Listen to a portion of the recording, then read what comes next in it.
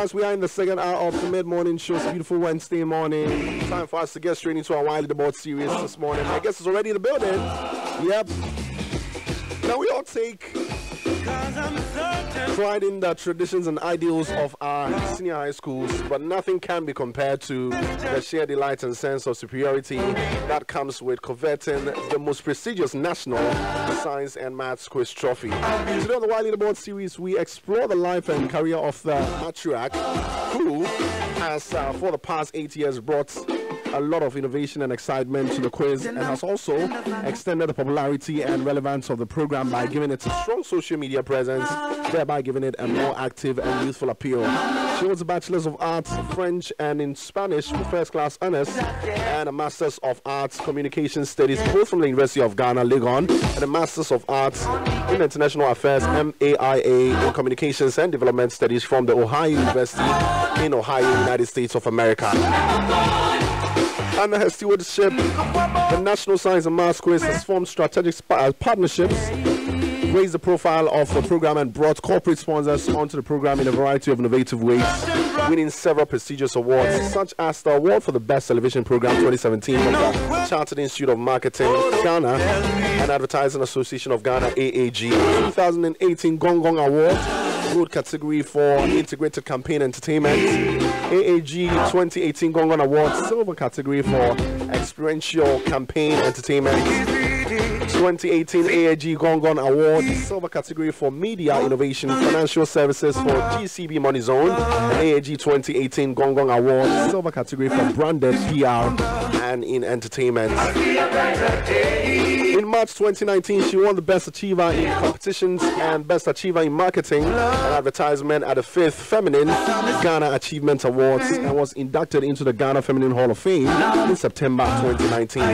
In December 2020, she won the Millennium Excellence Foundation President's Outstanding Youth Prize for Excellence in Education. I know.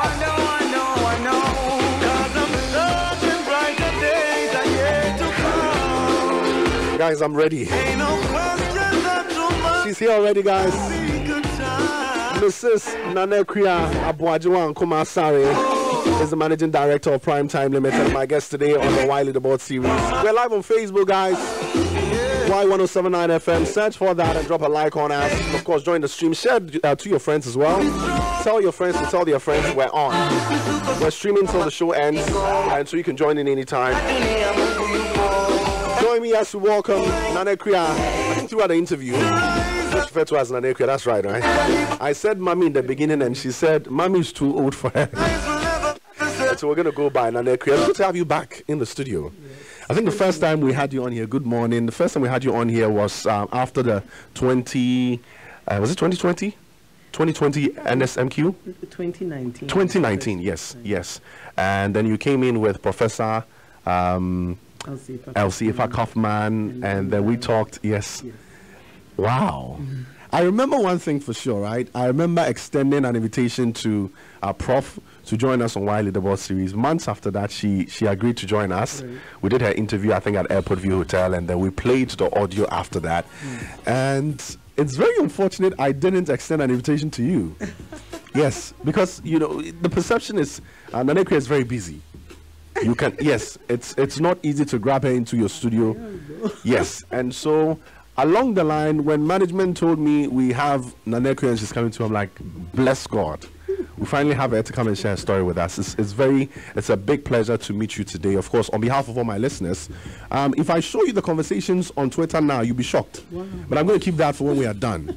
There are a lot of people today. The tweets started somewhere around 4 a.m. Wow. Yes, people tweeting. The thing is, I don't know how much the team knows about the impact of the National Science and Maths Quiz on the youth these days, but it's huge. And so when the station posted that we're having you on here, a lot of people turned in. There are questions on Twitter right now. There are people, I didn't even know people knew that much about you. But it's all part of the reasons why we brought you on here, of course, to come and inspire all of us to move extra high in our pursuit of our dreams.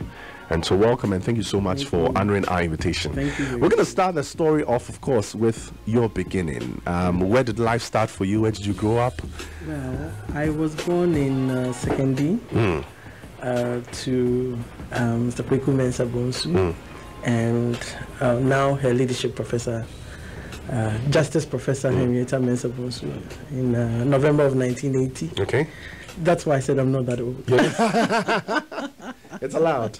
So I think the mummy term has now gone beyond being old. Right. I think I should have said godmother, because yes, you know, when you achieve so much, regardless your age, I think the godmother figure has to be added. I mean, we have to, you know, push that in there. So I'm going to change. I'm even going to change the details on here. Godmother Nana Akua. So that was where you were born. Yes. How was life like for you growing up? My grandparents lived there at that time, and my mother was at the Ghana School of Law then, so it made a lot of sense to have the baby where she could get a lot of help. And so my early years were secondary and Accra, and then we came back to Accra after, I think in 1983, after she was called to the bar and settled and all. And so I grew up here in Accra. I did my primary education at University Primary School and Junior Secondary School. And then from there, went to Wesley Girls High School. Great. For secondary school. And then to University of Ghana for my bachelor's. But in between, you know how we, in those days, we had to wait at home for 2 years before going to university from secondary school. Well, that was required? Yes, because there were 2 batches. One, I think, was from the national service. I think it's from the revolutionary days when there was 1 school year that was gone. So remember that the 6th formers had to do 1 year of national service after 6th form before going to university. The SSS people didn't do that. So that was 1 year outstanding. And then I think it was 95, there was a strike, a nationwide strike. I was 3 years old. Oh, right. And so there was another batch that sat at home so we waited at home for 2 years.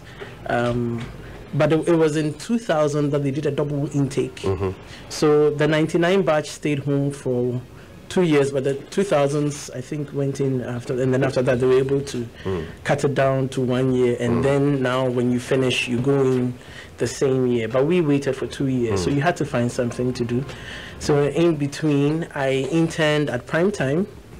The same Primetime that you manage now? Yes, because Primetime was started by my father, Kweku Mensah Bonsu, and so I was his personal assistant.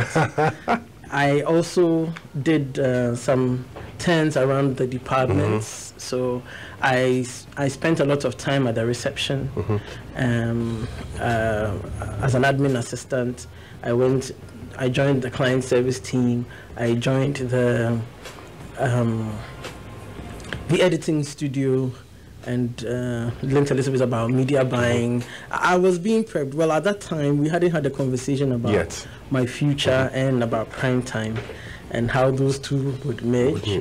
But I guess my mother told me to go and learn how the money that our living is, how our living is made. Yes. Wow. So I spent that time interning at Primetime, and in order to keep my French, and I also did some time at I did a year at Ghana Institute of Languages, and then at Alliance Française. Yes. Wow. And so that'll keep the French alive, and then I started learning Spanish at Ghana Institute of Languages before going to Legon to continue. So you speak French? Oh, I don't speak that many languages. You speak French, Spanish? Yeah, French and Spanish. My Spanish is not that good these days from disuse. My French is still quite strong, but again, disuse. I don't have that many people to speak with. I try to listen to RFI, Radio France Internationale, from time to time, just to keep it up. And then I also got some books from my year abroad that I try to read from time to time just so I don't forget. But and local languages, you do speak Fanti as well. Oh, you yes. Wow. Because I did for Ghanaian language at University Primary, you could choose tree as an Asante tree, Ekwapim tree, Fanti, Gan, and Ebe. So I chose to do Fanti because my heritage is Fanti. It's Fanti. And except that the more Asante than Fanti. My maternal grandfather was Asante and my grandmother was Fanti. So technically we are Fantis because we are matrilineal. And my dad is Asante too. So there's more Asante. I do understand that. Our mother tongue is Asante, though we are. My mother calls us Fantis in the diaspora. Anyways, what did you love doing growing up? What were some of the things you loved on the side? I loved reading. I still read a lot, and I'm even part of a book club. It's a Wesley Girls Book Club. Okay. I loved telling stories, so we had my sisters and my cousins. We formed a club modeled on Enid Blyton's Secret 7 called the 4.5 Club. The half was my youngest sister. Wow. And yes, we made it the half because I think at that time she wasn't 4 years old. We kept shifting the goalpost, making it more difficult because she's 6 years younger than me, and 2 years younger than the youngest member of the group. So you know how younger siblings tug after the older ones, and the older ones think they're a bit of a nuisance because you have to take care of them, and sometimes they tell on you, you're doing something naughty. They always, it's not like sometimes, always. The younger ones will always tell you, and they tend to blackmail you if they want something from you. So they don't care going for your sweets whatsoever. You deny them, they will definitely tell on you. Yeah. So to keep her in check, we always added her. No, she was a member, but not a full member. Yeah, you let her enjoy the rights, but he's not really a part of the team. So we put together a play, and I wrote the play, and we all brainstormed and put together the play, and I wrote it out. We rehearsed, and it must have been an Easter Monday, or else it was an Easter Sunday. I think it was either 88 or 89. I think it must have been 89. We had the play. We put up the play for my parents and my uncles and aunties. They all came to see us, and we also got some visitors, including the late Jacob Bichibi Lamte. Wow. Who was my father's boss at that time. My father worked at Lentas, and we put up the play. The first time I heard the word bravo, it was from Jake. So we put up the play. It was really about preparing, should I say, girls for life, life skills kind of thing. So it was called Amma the Lazy Girl. Amma was, the usual typical story, pampered, and she didn't learn how to do anything. Saturday born. And then she got married, and then couldn't run her home, and it was a bit of a chaos. And right in the middle of it, my youngest sister, who was the one playing Amma, decided she no longer wanted to be Amma the lazy girl. She wanted to be Amma the good girl. That changes the story. It changes the story. And we had a crisis. So I had to call in my mother, because so it was behind the scenes. And she was adamant. She didn't want to be Amma the lazy girl anymore. She was Amma the good girl. So my mother had to come and talk to her. And right there, I had to find another ending. Okay. You had to change the ending. Yes, change the story, so that we could finish the play, and we did, and everybody loved it. But I guess that I was learning to tell stories. Yes. I guess I was learning to tell stories. Wow. And which is what my job is right now. But we had fun. You had fun growing up. We had BMX bikes. And my parents allowed us to go exploring. We moved to Ashalibotri, and at that time, Ashalibotri in the early 90s, mostly, should I say shrubs, woodlands, and not completed buildings. It's very developed now. It is. That's where I live. Oh, right. Yeah. That's where my office is now. Wow. So we used to ride after school, go exploring. Right now, I wouldn't let my daughter do that. Things are changing. But we had a fun childhood. We did. Oh, with all these experiences, I mean, did you know where you were heading to career-wise? Did you have dreams? Anything you wanted to become? No, I honestly didn't know what I wanted to do. Wow. But just to satisfy people, because people would ask you, what do you want to do? And after a while, I just got tired of the questions. So I knew I didn't want to be a doctor. Because I hated being in the hospital, and I hated syringes, and I hated the smell of blood and all that. Yes, the side of Izal, the disinfectant that they used in the hospitals. I couldn't stand it. I knew I didn't want to be a doctor or a nurse, but I didn't know what else I wanted to be. So when people asked me, I said, I want to be a lawyer. I said, oh, like your mother? I said, yeah. And the matter ends there. But I honestly didn't know what really know. You just wanted to go through the system and, find your feet doing something. I guess so. But by the time I finished SSS, I thought that I'd like to be a translator. Okay. Bilingual translator. That's what inspired you learning different languages? No. I learned very early on that it was my strength. That learning languages, if I wanted to learn a language, I would learn it. I still don't speak Ga. My Ga only comes out in crisis situations. In the office when you have to shout at somebody, right? Oh no. Even then I don't speak Ga. My Ga is very limited. Okay. So it's only when I must speak it to get out of some kind of trouble. But that's also because when I was learning to speak Ga, my friends used to laugh at me. My Ga friends used to laugh at me. And one day I just got upset, and it was not even as if I pronounced it wrongly. It was correct, but they were laughing at me. What was the word? Do you remember? I can't remember, but they said that coming from me, it sounded funny. So they were laughing at me, and I found it discouraging. And I told them that even in Accra, I didn't need Ga to survive, so I wasn't going to learn it. But over the years, I've picked up, and my interest has been rekindled because a lot of people in my office speak Ga. When you left, I feel left out. You feel I don't speak to her. So I met my in-law, I think, last week, and I've been in Accra for 9 years. I think this is my 9th year. Right. They don't understand why it's not like I can't speak it. I do understand everything they say. Right. But then, just like your experience, there are a few times I say things that people like him, this man, will just laugh at me and say, okay, this is not how you say it. So I'll just reserve it. I understand, and I'll just reply in English. Yes. It's fine. I think we're in the capital city, so I'm allowed to do that. Yes. Let's talk about your days in senior high school. Right. Which senior high school did you attend once again? Wesley. The pride. Oh, Charlie. The pride alone. Like, it comes with some energy. Tell us about your days at Wesley. The color. Oh, unconsciously. I didn't even pick it because of that. Tell us about your days in senior high school. The truth is, after Wesley Girls, every time I see yellow and green, it's uniform for me. So I don't wear stay those. Off them, right? No, yes, exactly. Unless it's for Wesley Girls. What kind of students were you back in Wesley, or back at Wesley? I was in the cadets. Okay. I was an athlete. I started with the sprints because I used to do that at University Primary, and then became a high jumper. Wow. And yes, you wouldn't think that looking at me today.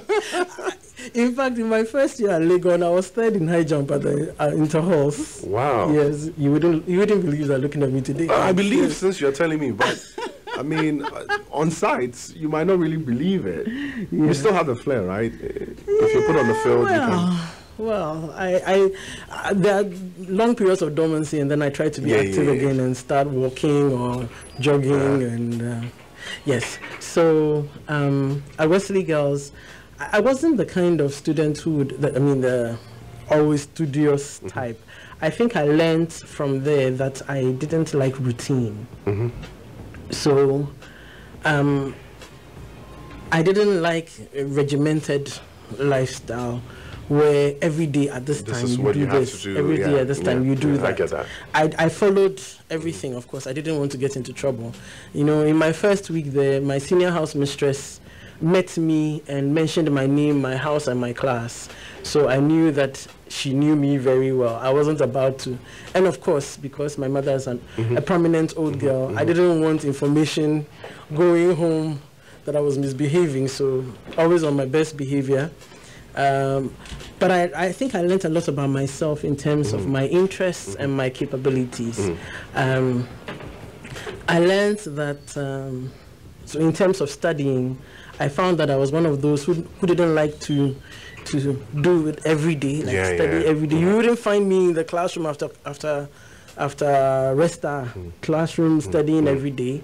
But I learned that if I was tired, then I couldn't do well. That if I paid attention in class, yes, if I paid attention in class, that was like 80% of the work done. So, well, at Wesley Girls, you can't be absent from class, but paying attention was important.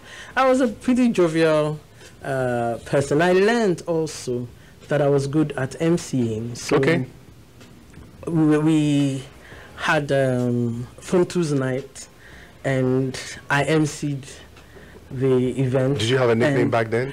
So my name was, because I'm a queer and my dad is Kweku. Okay. I called myself Kweku Mensah Bonsu Jr., KMB Jr. for short, because my dad is popularly called KMB. So you had your dad's name in school. That was your nickname. Wow. KMB. Well, I was one of those who like to tease people. In fact, we were like a duo in my class. Okay. If the other one liked to give people names, and I made sure it would stick. Oh, so you were like the enforcement officer. She would just make the policies, and then you would make sure it stays. So, even now, the people, all those who had nicknames while we were in school, that's what I still call them. Wow. Even now, that's what I still call them. So they tried all sorts of things, but they couldn't get the names to stick because I knew what the trick was. The trick is that when they start calling you that, you give yourself fans. Eventually, they stop calling you that because the idea is to annoy you. And when you don't get annoyed, when they realize you've developed tough skin for it, they just give up. They just give up. But eventually I retained one. Can you guess what it was? No. Mutabaruka. Why? And the beginning was really simple. So, informed to my closest friend, we are family friends, our parents are friends from way back. Karen Butchie was she was an interesting one. She didn't want to be at Wesley Girls, so she wanted to find a way to get out, and the only way to get out would be to do something that would.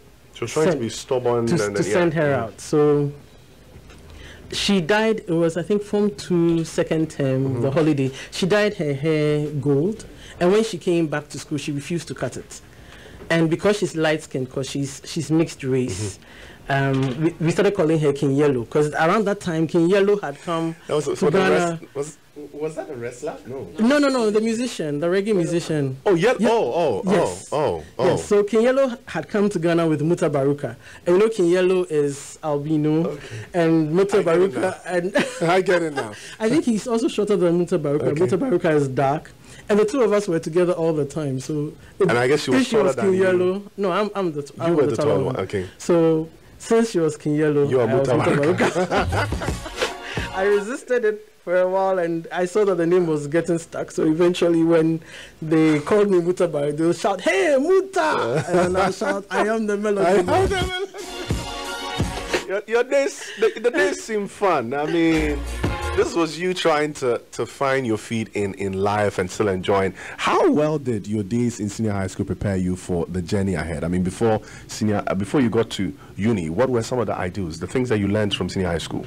Right. So at Wesley Girls, we have certain things that we do, and I'm second generation Wesley Girls. So some of those things are from home, like diligence and excellence at everything you do.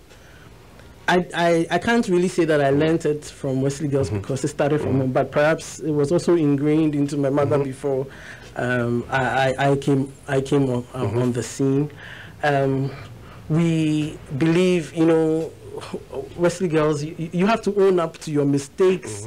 We believe in duty and responsibility and care for others, and all of those things are part of it.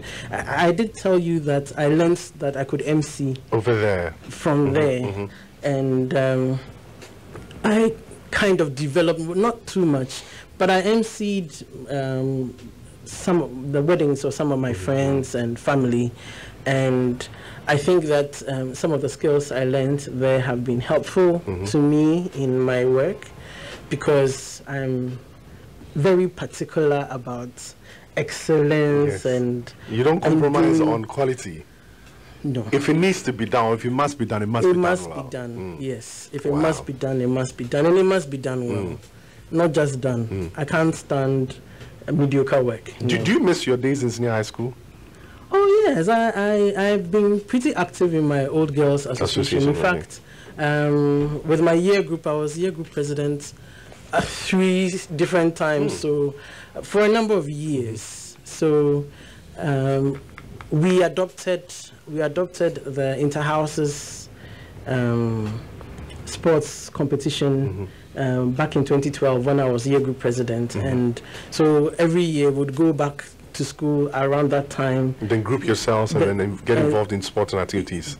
Not well to witness and to give prizes, because we would sponsor the event. So I've been very much involved in my schools, since I left. That's beautiful. Now, you hold a Bachelor of Arts in French and Spanish with first-class honors, as you mentioned, and a Masters of Arts Communication Studies. I mean, all these make sense. You had love for languages. You did a bit of studies before that. You found out you could communicate to numbers along the line as well, and then you decided to pursue it. The decision you made in learning these in uni, was it personal? Did you make the decision yourself? Did your parents join in?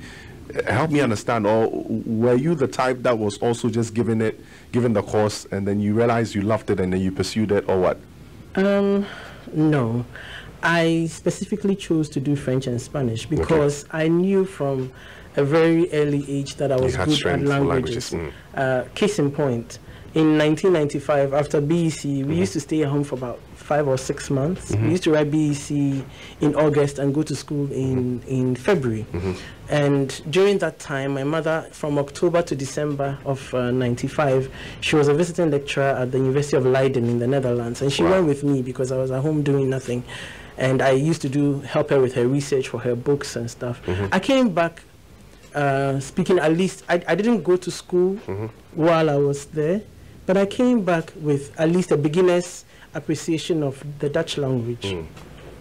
So I knew that I mean I could count to 100 or 1,000. I knew a lot of words just by listening to radio, reading signs. And yes, so I knew very early on that I was good at languages, and if I wanted to learn a language, I could pick it easily. And so we decided to play to my strengths because I hated math. We all did. We all did. So the thing is, right? I think it's because I just didn't understand it. I just didn't understand. You see, some of us, I tell people the way we are made. You see, God was talking while He was making us, and so the whole art of languages, the whole art of reading and understanding things, are our stronghold. See, when you put the calculator and the pen and the see, some people, when God was making them, He was calculating the weather and all that. So it's in them. And if you find your strength in them, and I'm very happy. I mean, today you sit here, you've achieved a lot. Ironically, you are pioneering something that you never even loved in the beginning. And so it's a blessing. I feel when young ones are allowed to explore their strengths, they build on it, and trust me, they'll be able to hold a torch for a lot of things that they never even had the strength to do. And I mean, big ups going out to your parents, to the people that grew up with you. Today we sit here, National Science and Maths Quiz is what it is, thanks to people like you, and you never even loved it. I didn't like it. I wasn't good at it at all. Were you watching it at first? Oh, yes. In fact, I tell people that I grew up on the program because at first we used to go after school to go watch it.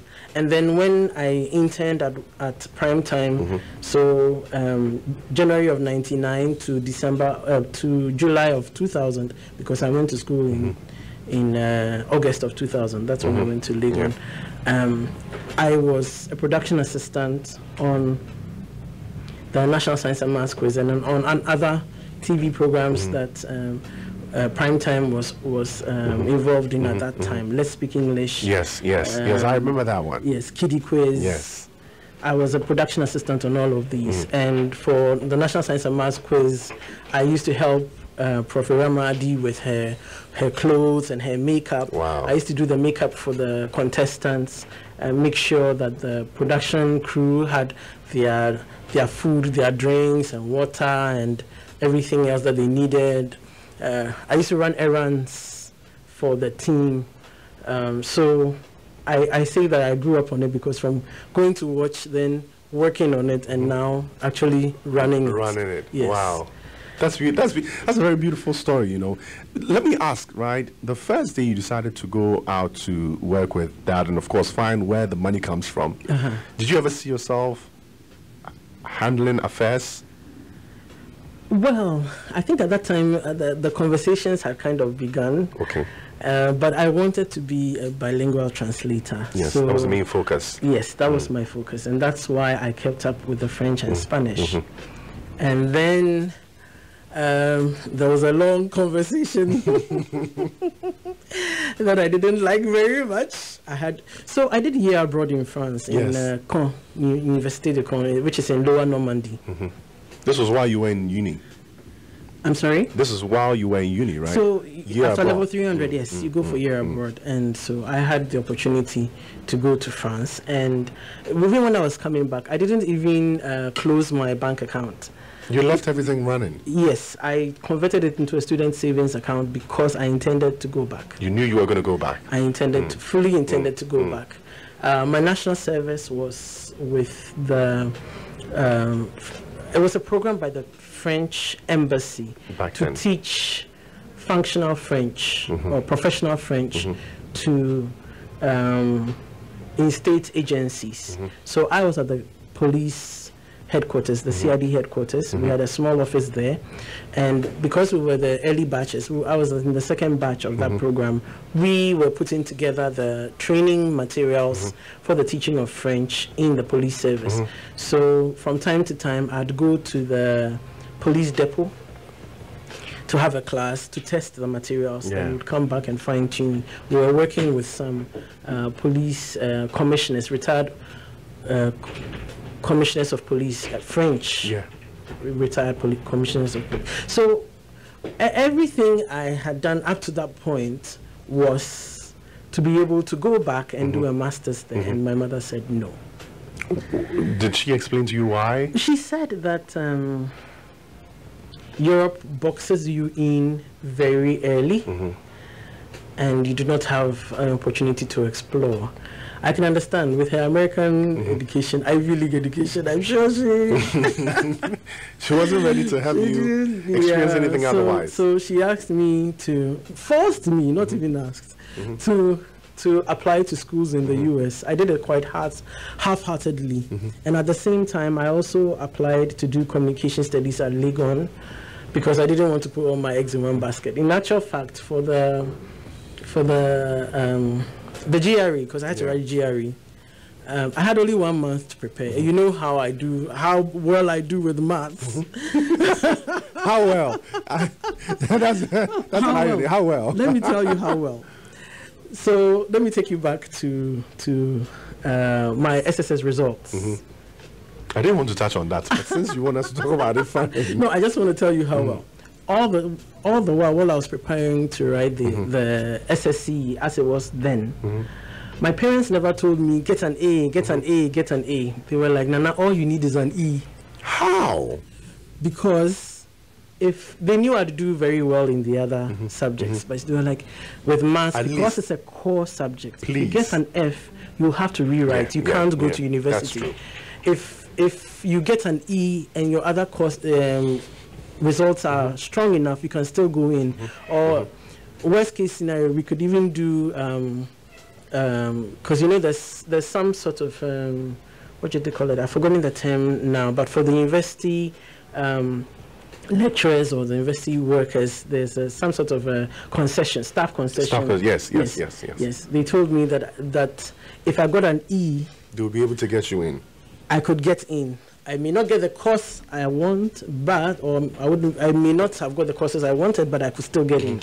But with an F, I'd have to rewrite. And then miracle happened. So they all told me, Nana, just an E is all you need. Just make sure. That's all you need. Let's strike an E for us. Just get an E. And my best friend did. She was a science student. In fact, we met around the same time. She made sure that after Resta every day. Her name is Audrey Jampo. Shout out to her. I always credit her with that success.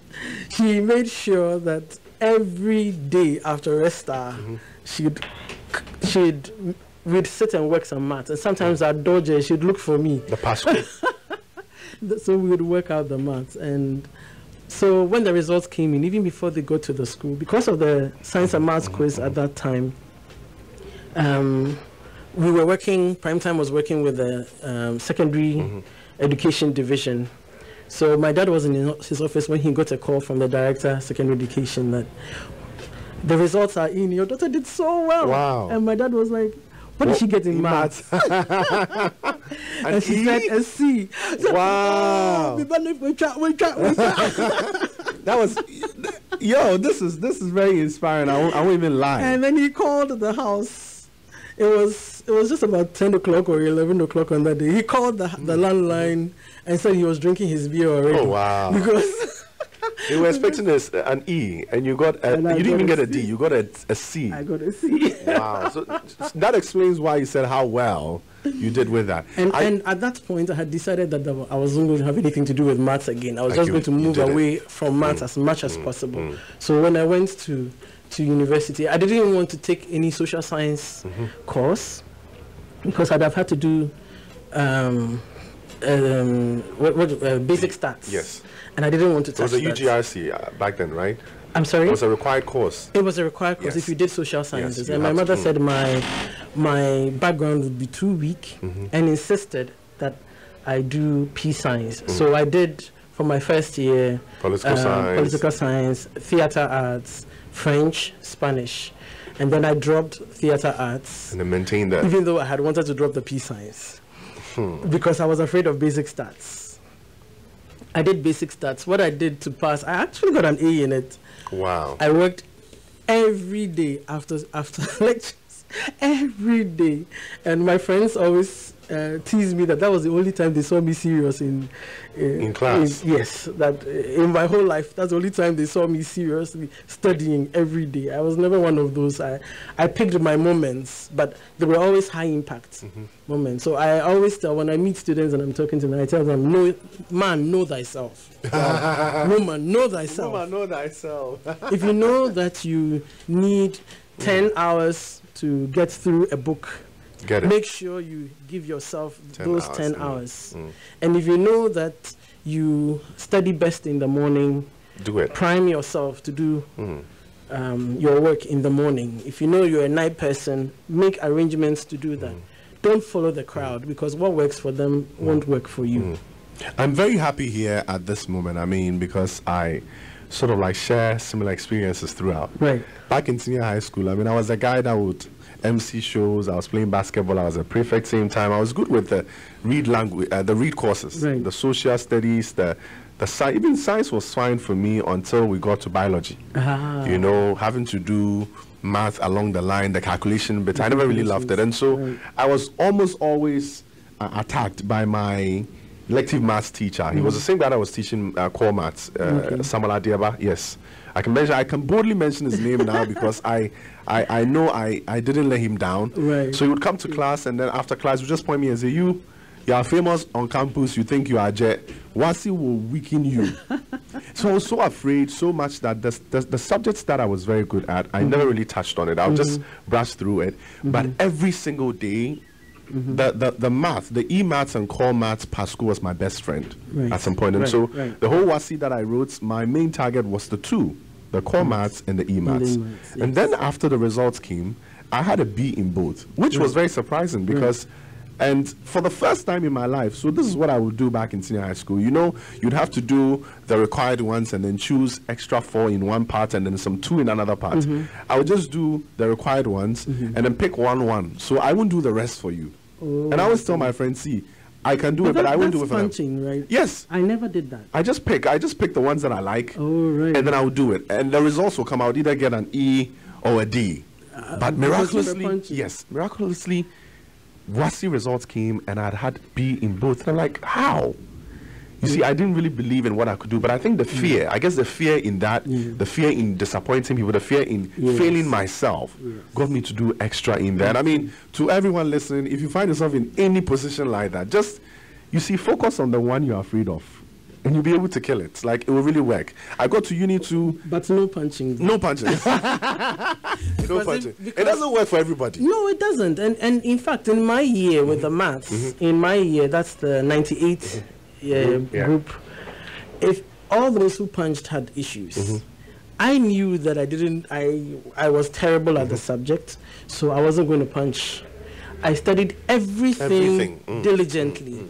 Because if I had done the punching, I probably would have failed. Yes, you would have. And my uni days were, so the SHS days actually built me so much that when I got to uni, the only issue I had was which one to drop. I had geography, economics, and then political science. Right. And then these three were all good, but the economics. But I kept that, and I was able to pass.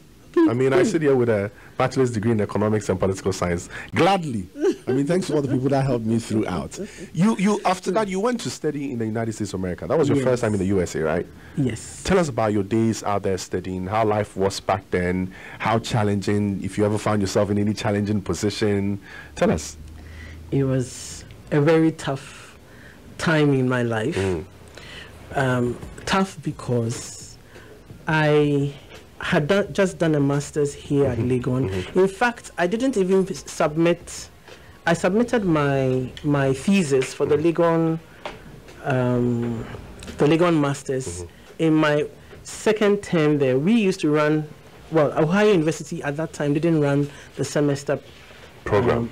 They ran the quarter program. So there were 4 quarters, and you could do any 3. Okay, so you can dodge one. You can do any 3. Okay. Yes. Okay. And so it was in my second quarter there that I submitted my thesis. So you can imagine that it was the pressure. It was terrible.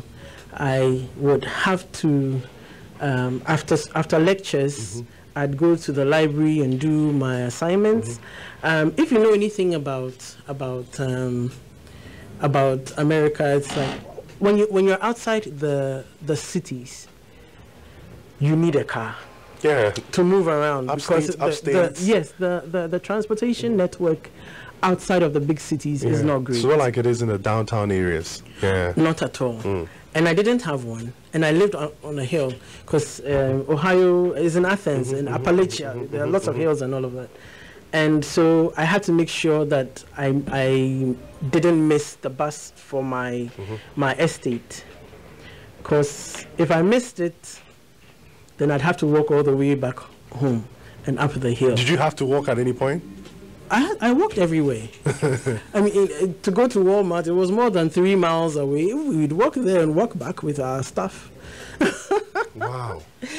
It was very tough. So I'd go to the library and I'd make sure that I didn't miss the bus. I'd go home, sleep for a few hours, wake up, and go sit behind my computer to do my thesis for Legon. And there were times, and we were running the quarter system, so it's like 10 weeks. When you start, one blink, your first blink, and you're already in the middle writing IAs. Wow. The next minute you blink, you are at the end of the quarter, and you're writing your finals. It was really difficult combining the two. But I didn't want to submit late. And I knew that if I didn't force myself within the first few months to get the work done, I was never going to finish it. There were times, I kid you not, there were times when I slept for only 30 minutes in a 26-hour period. 30 minutes? 30 minutes in a 26-hour period. That's not sleep. 5 minutes in a 24-hour period. That's not sleep. It was crazy because I had to get my papers done. Wow. I had to write my papers and I had to finish the thesis. So sometimes when if the prime time people are listening to me now, they will say, that's why she doesn't sleep. Wow. That's why she stays up all night and makes us stay up also to finish work and so on. Yes, I had to do that to survive. If I hadn't done that, I wouldn't have finished the thesis. So what pained me most about it, because I was taking on so many credits, and luckily for me, I didn't have to work. That was the agreement we came to, that with my parents that they would support me through so I could finish the thesis, because it wasn't going to be possible. Because if work had been added to it, it would have broken your back then. Yeah, it would have been impossible to finish the Legon one, and my mother wanted me to finish it. But overall, the experience was... Tiger moms are like that. They make sure you get your... Overall, you loved the experience in America, right? I did. You did. I found time to be secretary to the African Students Union. We put up events. I choreographed events and danced. Some, and danced and performed. African dances and African dances and so on at the events. We did an international students fair, and I made achomo. What's the English name of achomo, guys? Guys, if you're listening, if you know the English name for achomo, let me know. Okay, we need it. We need it for something. The Nigerians call it chin-chin, but I don't know what the Ghanaians want to call it. So the chin-chin is a brand. Oh, right. They package it. Yes, it's like they are in Katia Boga. Oh, right. I think the scholars have to come to work and then find an English name for achomo. Yes, so I made achomo and sweet bad. And yes. Wow. And we saw that we made a lot of money in America. Yes, it was my grandmother's specialty. My maternal mother, grandmother, she used to send us achomo nicely labeled. She was a school teacher, so nicely labeled. Everybody would have this to all her children and grandchildren. So while I was at Wesley Girls, she would send me, at the beginning of the term, she would send me some achomo, and my mates liked it so much that the first few times I didn't get any to eat at all. They ate all of it up. So I'd hide some of it and then share the rest so I could... How long did you stay in America? 2 years. 2 years. Yes. But I came home every holiday because I was determined not to stay. You were determined not to stay? No. And so nothing would have kept you there? No. I had enough experiences with living outside to know that it wasn't for me. It wasn't really for you. I hated the weather. I'm sure it's winter, right? Ohio. There was one particular night I missed the bus. It was my first year. I missed the bus. And I had to walk all the way up to my estate. The hilltop estate. The hill, even from the library, was a 20-minute walk. Wow. Fast-paced, 15 to 20-minute walk, and then go up the hill.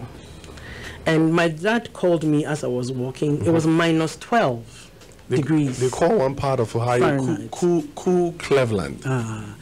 Cleveland is up, up there. Yeah, Athens is lower.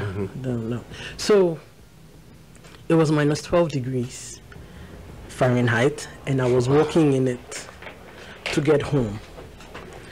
And as I was climbing the hill, so my dad called me as I was walking, and he said he was going to keep me company through the walk, because he wanted to make sure that I'd get home safely. And so I started climbing the hill. Now the path which was near the road, the quicker side was very steep. The gentler slope was on the other side. And it would have required me going not only taking a longer walk, but that side was a bit dark. So I was afraid, black girl walking alone. For all obvious reasons. Exactly. I didn't want to take chances. I'd had enough experiences, to know that it's not a good idea to walk alone at night. So I tackled the steeper part, and there were all these rich kids driving up their cars. They knew me because we used to take the same bus to lectures and back, but no one gave me a ride. And when I was like 3/4 or almost at the top of the hill, I felt like I couldn't breathe. I started loosening up my jacket. I took off my scarf. I loosened up I couldn't breathe. Wow. So my dad was saying, hello, hello. I couldn't talk. I couldn't breathe. I thought I was going to die there. So I had always known that staying in Abuja was not yours. No. Yeah, abroad in France, and my other experiences, I knew that I didn't want to live there. But it definitely gave you an insight into how life was outside Ghana, of course. Definitely. I'm sure now that these days, a lot of the decisions you make, you you make based on the things that you experienced out there. Oh, You know, how you improve on things and definitely, all that. Yeah. definitely. It was an eye-opener. It was an eye-opener for me in many ways. It was an eye-opener. Yeah. At what point did family come in? Your own family? So I got married to Dr. Evans Nana Akua-Ankomah-Asare in 2013. Okay. And we have 2 daughters. Beautiful daughters. Very beautiful daughters. Smart too. They are really, very, really very smart. They're really, really smart. And so I have a 6-year-old and a 4-year-old. And yes, in many ways my world revolves around them. Do they know who you are? Like your children, do they know how busy you are, how famous you are? Yes, because they have to live with it. Are they also involved in primetime activities like you were back then? Oh, they're too young. They're too young for that. But the older one likes to sing at our Christmas. We have a small Christmas. Is it a party or a show or something? Because we do have a Christmas carol competition. Okay, at home. Interdepartmental Christmas carol at work. At prime time. At prime time, okay. yes. We call it Christmas at prime time. So we have a competition, and then we have lunch, and she likes to sing there. Wow. So the last one and the one before, she sang a Christmas carol. How's a typical day like for you? When you what time do you wake up? Do you still work out? When you go to the office, how many hours do you spend there? What time do you get home on a regular? I don't have a typical day. You don't like... Remember, I don't like regimented. I don't have a typical day. But I try to make sure that whatever work I have to put in gets done. If it means sitting up all night till morning to do whatever proofreading or editing or whatever it is I need to do, that it gets done so my team can meet their targets. Things have changed a bit over the corona period because my children are following online school and I have to keep an eye on that as well. So most mornings I will supervise a bit before I leave for work. So depending on what my workload is, I might get to the office at 9 or 10 or 11, depends on what I have, or if I have to go to a meeting in town at 9, then it means I'm out of the house at 6. It just depends on what I have to do, but I try to organize my life as best as I can such that I can keep an eye on them because they're a bit high-strung and I get it. to keep an eye on them and also get my work done. Get your work done. Yes. But it doesn't get mixed along the line, right? Oh, You've had times like that? It does, and when it does, I'm actually the one who suffers. Wow. Because when you're trying to be there for everybody, you are not there for yourself. I get that. So, yes. What was the first lesson motherhood taught you? That you have to take care of yourself. First? Because you can't give when you don't have it. You will break down. Because mommy never gets a holiday. Can we repeat that? You can't give when you don't have it. No. If you don't have good health, you can't ensure somebody is healthy. No. That makes sense. You can't give what you don't have. So if you're going to be giving energy or strength to someone, you must have some of it yourself before you can give out. If you don't take good care of yourself, you don't take good care of your health, then you are not going to be there for them. So I'm working. It's a work in progress. I'm working on that. How important is family life to you? With the utmost importance. We're a close-knit family. And I'm speaking especially about my maternal side. We are a very close-knit family. We even have a WhatsApp group, right? And we are constantly in touch with each other. We have a family hymn. Is it? Yes. Is it like a family secret, or we can hear it? No. Can we it's hear MHB 11. With gladness we worship. Okay, so you guys have adopted that as a family hymn. It's a family, and we sing it a cappella whenever there's a... Is it? Yes, whenever there's a family event. So when we have a wedding or a funeral or any other event in between, we have... you can always be sure that on Christmas Eve, on 24th night, we'll be together. We have a family, and we've been doing this Since maybe 93, 92, 95. I can't even remember. But it's been a part of you since. Yes, yes. So we are very supportive and very close-knit. I know that any one of my aunties and uncles and cousins who is available at this period is listening in. We support each other. In fact, the Banfo family instituted an award.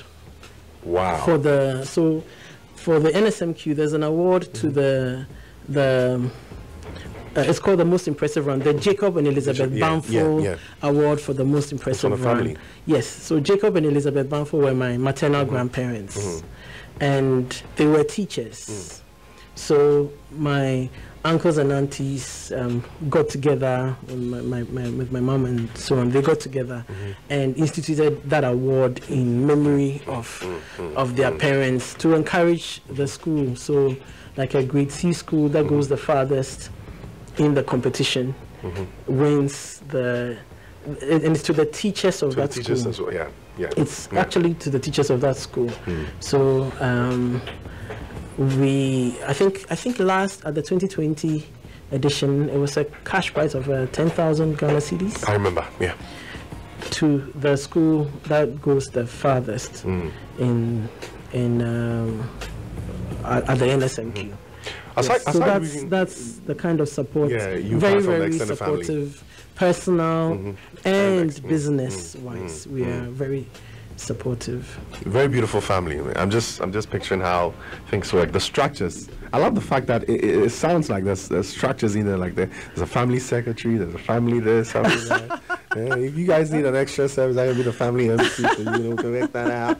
Anyways, and so I still want to find out from you, still on family and your personal life. Aside reading, you mentioned that reading is one of your favorite things to do. Yes. You love theater, obviously. Yes. Aside those, what do you do for fun? If you have a typical day off and you want to have fun, what are you most likely to do? Play music, sing and dance. My kids and I do that all the time. In fact, 2 days ago, I was showing them some music from way back. So my mother told me that when she was in Form 1, they used to dance to this song, Kung Fu Fighting and Rock the Boat. So I taught them how to do the bump. We were doing the bump. Wow. So we do that. We take walks. I'm teaching the other one how to crochet. It used to be my favorite pastime in my secondary and university years. I used to crochet. It's a business now. People make crochet swimsuits and all that out of it in uni. I've seen a lot of I didn't develop. It's very time consuming. I cannot combine it with. But one thing I respect about people who are able to do that is the focus. They're able to really focus. Yes. Because it seems when you miss one, the whole thing is messed up. Yes. You might have to, because even if you don't spot it and you try to correct somewhere, you might have to come back and undo everything and fix that right one. So as soon as you make that mistake, you correct it, because it will affect it in some way later on. But yes, it used to be my passion. I had all sorts of stuff. I'd go to a friend's house, and if I saw a mat or something, I'd borrow it, study it. And then start weaving yours. Yes. So I'm teaching my daughter how to do that. All right. 3 minutes past 11. We are in the third and final hour of the mid morning. This is Y107.9 FM. If you want to be a part of the conversation, the hashtag is Y Leaderboard Series.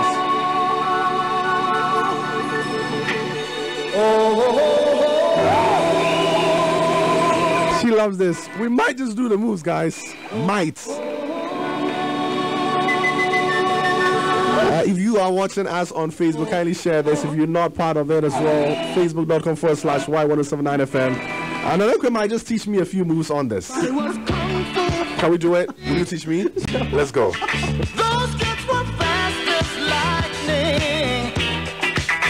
In fact, it was a little bit frightening, but they fought with expert timing.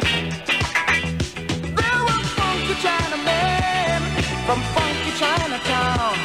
They were chopping them up, they were chopping them down. She actually told me, wow, guys. You should see the older folks when they do it. They bend and then they bump, and then they get up and bump and turn on the side and bump and all of that. Those were their days.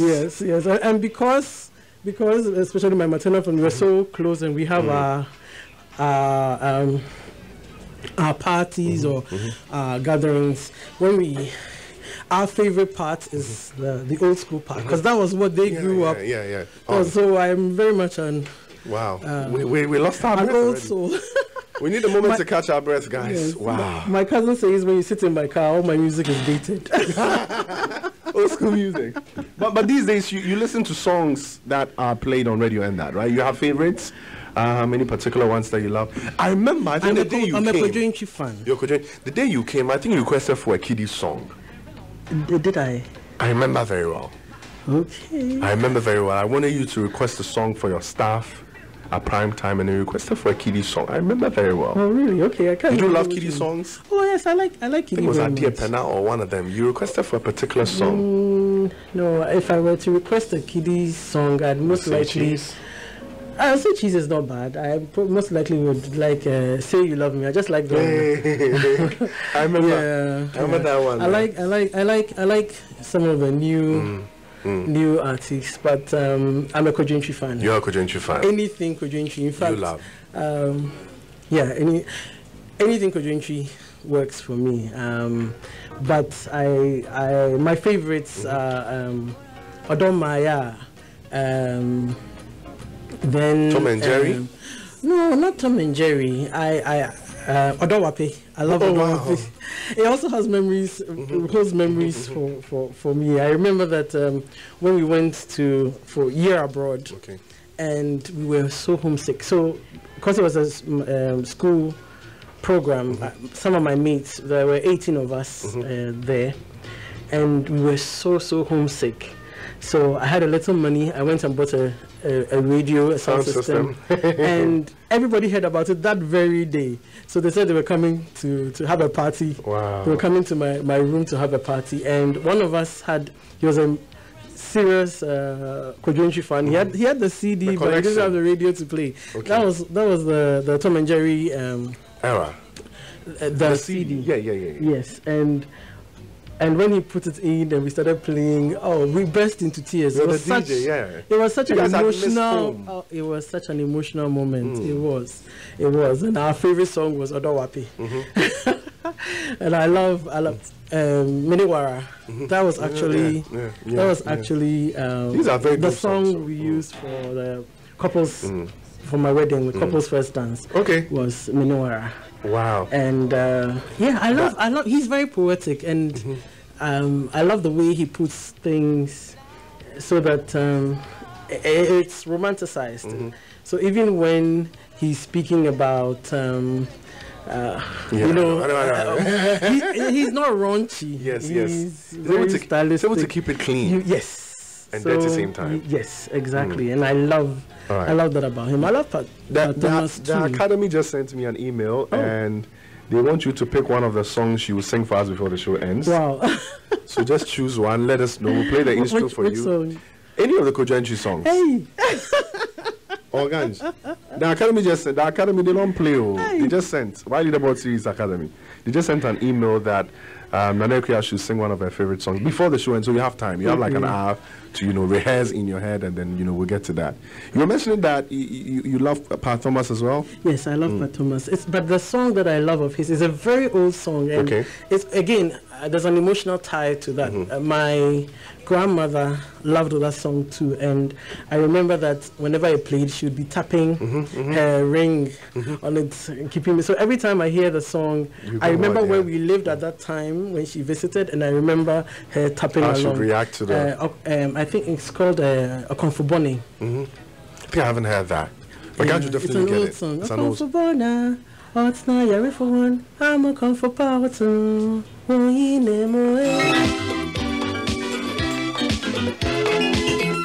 That's it, right? I love it. God is always up to the task. We really love that. And so these are some of your favorites. We'll get to that in a bit. But I love all kinds of music, and I love jazz. My favorite is El Clou. I take those music takes from my dad. I love El Clou, Dave Cause. Who else can I think about? Kenny G.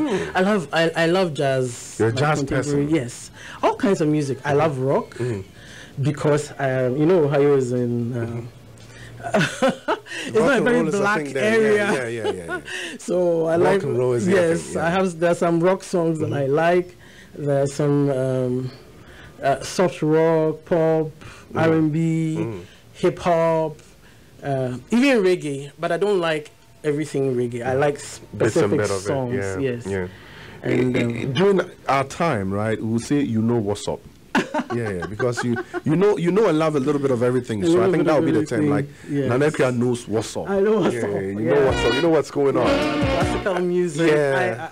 And my grandfather was also very much into classical music. So there are certain pieces, like when I hear the arrival of the Queen of Sheba, I always see him in my, and Zadok the priest, I always see him in my mind's eye whistling along. Wow. I can't whistle, but I try to whistle because you try your best. Yes. This is beautiful. I mean, I'm loving it. I have goosebumps now because the thing is, you see, with the kind of work that people like you do, a lot of us fail to understand that you have your personal life. Like you do things like we do. I mean, you have your moments, you have your fun moments, but I know a lot of even your workers will be shocked at the kind of things that they are hearing today. Like, oh, madam is really that cool, you know? And that's the point.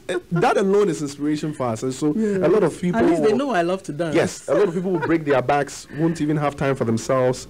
You know, they look up to you, and then they get to hear that you actually have time for yourself. You actually do dance. Yeah, I dance. It's fine to dance. It's fun to be a busy person and still have a good personal life. Yes, that's very beautiful. Let's come back to... with Kenny G.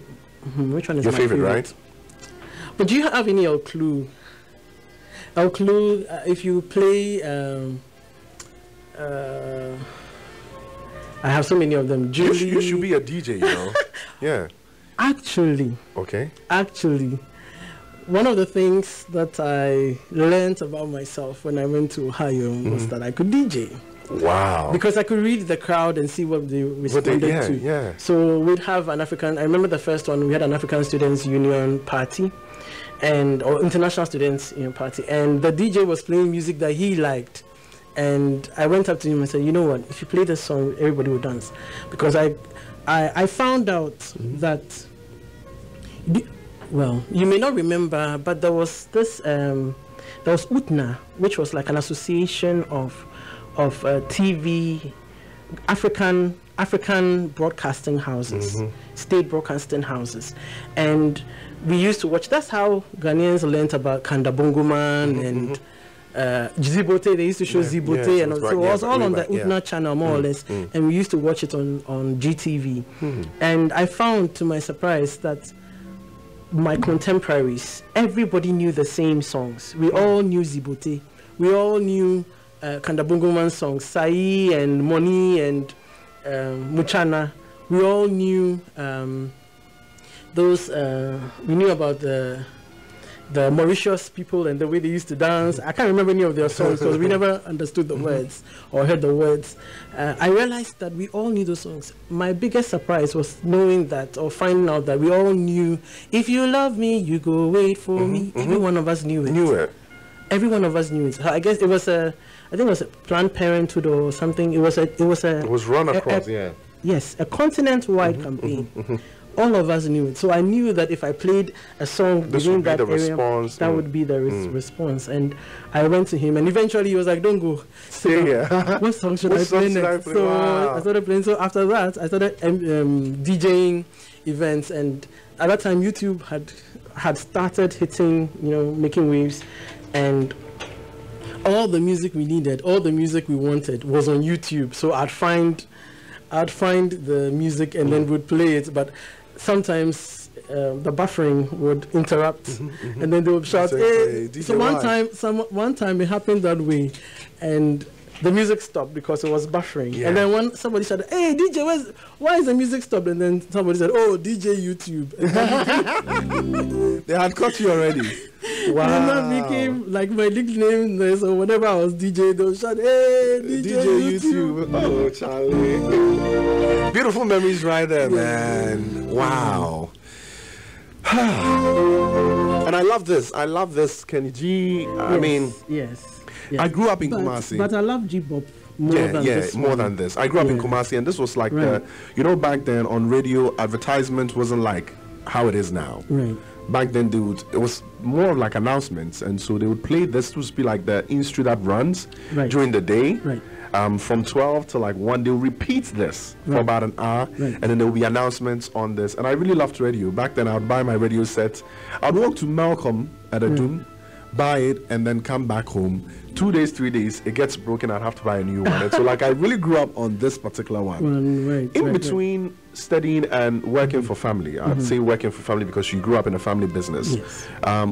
Did you keep yourself busy doing other stuff? Did you do any business on the side? Have you worked for anybody else apart from family? No, apart from a couple of internships, you had done, which were academic related to my course. No, I didn't. You didn't? No, but I was quite involved in the theater group wing of the French club at Legon. So even after I finished, we'd go touring Ghana to act plays, and I remember especially Tartuffe, also known as the imposter, and I was a maid in that one, a very bold, audacious maid. The one that knew her rights, right? Yes, who could speak with the master, you know, had worked long periods and could work. So we acted over 2 years. We did it in Accra, Takoradi, Kumasi, and it was fun. Do you remember the first salary you received? I don't remember how much it was, but let me tell you a story about my first salary. Talk to me. So when I finished, we finished in December because we ran the January to December time school schedule. And so in December, when I came home for Christmas, my mom paid for my hair to get done. So I did my hair. My mom paid for my perm. And then in January we started. She paid for it as well. When I got my first salary, she said, "Now you're working. Now pay for it." Pay for it yourself. Wow. There's another side to it. So the whole of January, when I was working with my dad, at lunchtime I'd go to him, and then he'd take me out to lunch. Or if he couldn't take me out, then maybe the general manager would take me out, or he'd give me money to go buy lunch. At that time, he used to give me 5,000 CDs. That's like 50 pesos now. Well, but then it was huge. It was quite a bit of money, and I decided I was going to be careful with the money. So you know what I used to do?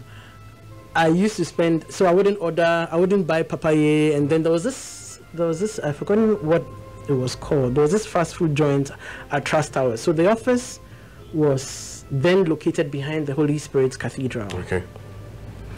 So in Adabraka.